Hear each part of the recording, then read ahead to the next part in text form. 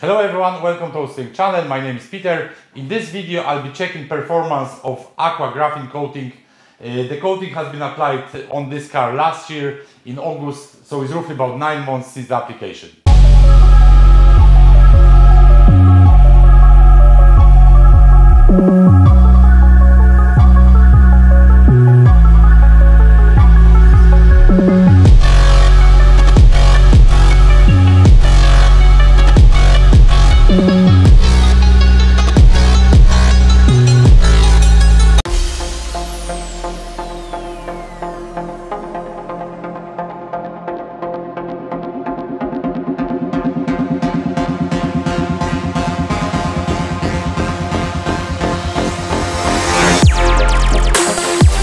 This car belongs to my worker, so I know for sure that the car was maintained properly since the application. There were proper chemicals used for washing. Also the frequency of maintenance was at very good level, as the car was washed every 2, maximum 3 weeks.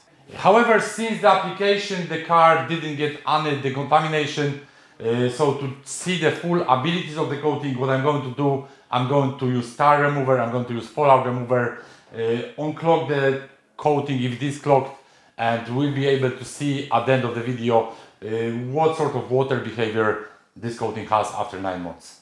Water behavior is the very first thing that we resolve on any coatings. This coating is 4-year coating.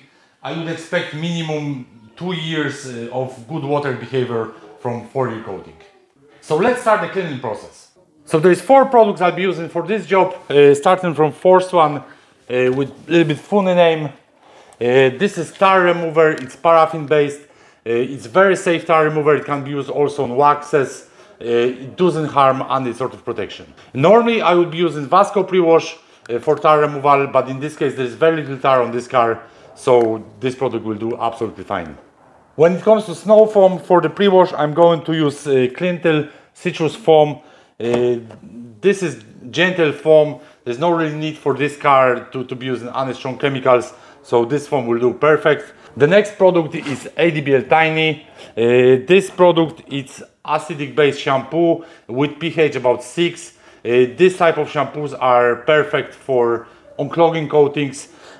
I've used this product a lot for coated cars, and I think it's one of the best out there from what I've tried. And the last product we have here, it's ADBL Vampire Liquid Fallout Remover. For the fact that the car hasn't been decontaminated since application of the coating, I presume there is a good bit of fallout on the car.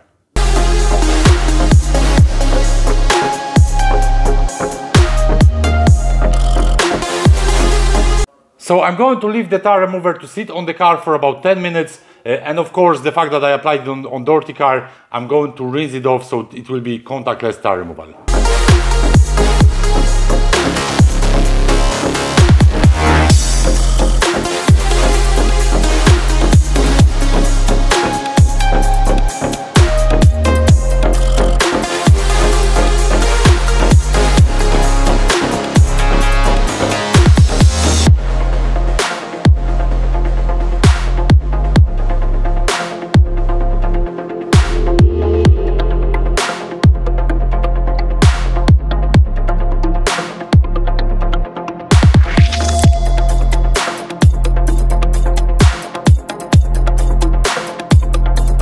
So now I'm ready for the contact wash.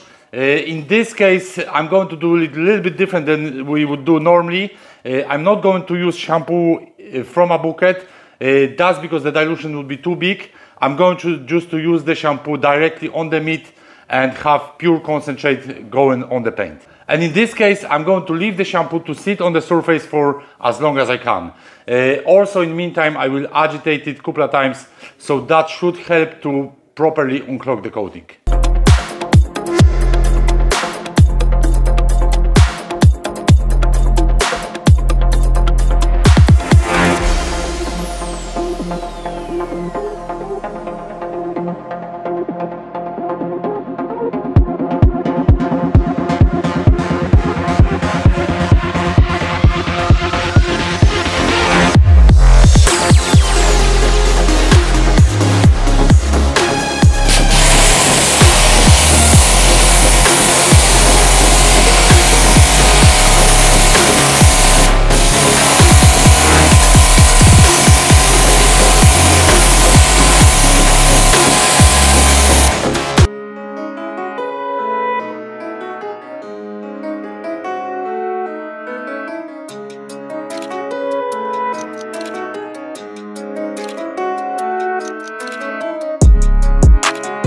So now we can see that after using the acidic shampoo, the hydrophobic properties came back nicely.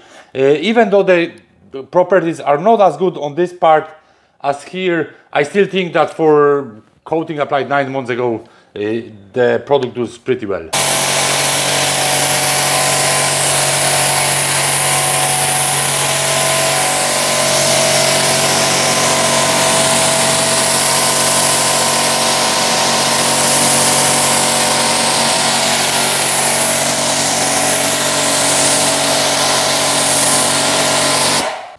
To recap this video, all I can say, I think the product does really well, even though there is difference in hydrophobic properties what's on top compared to the bottom. However, everyone knows that the bottom part is always exposed to the harshest conditions. That's why the hydrophobic properties are changed. But the biggest thing in case of this car is that the car got proper maintenance all the time since application, but it never got any top-ups. The car was never topped up with any quick detailers, with any sealants, etc. The coating is a 4-year coating. However, when it comes to any sort of coatings, I know for a fact, as I've tested many of them, that there's no coating that will have perfect hydrophobic properties for all the duration without adding top-ups. Overall, when it comes to durability of any products, any coatings, sealants, waxes, one part of durability is what the product itself offers. Obviously, preparation before application is big part too. However, the biggest part of that durability is proper maintenance. So if we want coating lasting for a long time, for testing it's okay to don't use any top-ups, but definitely for long durability I would recommend to use even quick detailers every couple of months to sort of rebuild the hydrophobic properties, and that will keep the coating in perfect condition at all the time. So that's everything in this video. Thanks for watching. I hope you enjoyed it. If you have any questions, comment below. If you like this type of content, make sure to subscribe my channel, and see you on the next one.